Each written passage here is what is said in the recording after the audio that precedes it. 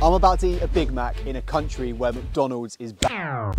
Yup, that's me. Bet you're wondering how I find myself in this situation. In 2008, McDonald's in Iceland closed its doors and the restaurant never reopened. Meaning Iceland is one of only 4 countries in Europe where you can't buy a Big Mac.